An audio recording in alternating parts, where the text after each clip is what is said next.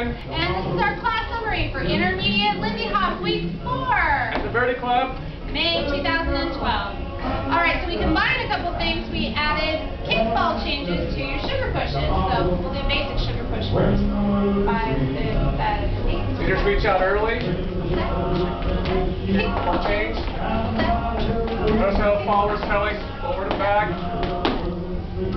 Alright, and then we worked on our scissor kicks a little bit more. So we're going to go through the basic scissor kicks first, and then we'll add on to it. So the timing on basic scissor kicks is 1, 2, 3, 4, 5, 6.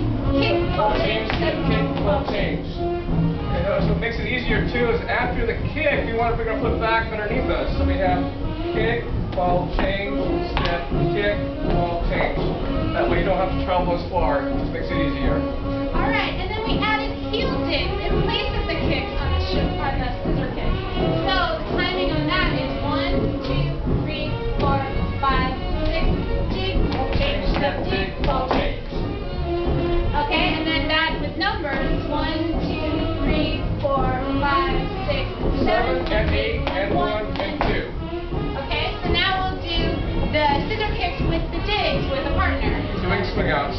5, First 6, the basic. 7, 8, 1, 2, 3, 4, 5, 6. Dig, ball, change, step, dig, ball, change. Leaders, we're ready to lead on 1. 5, 6, 7, Dig, ball, change, and 1, and 2. 3, and 4, 5, 6, 7, and 8. Alright, and then we combined some things with our tandem Charleston. Right, so we reviewed a little bit the half turns. And then we built on it. We built on it with a full turn. Alright, we'll show you.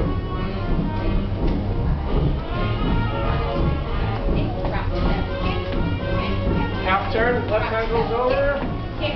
Leaders in front. Another half turn. Right hand goes over. If you had a full turn, left hand, right hand, back to the basic tandem. All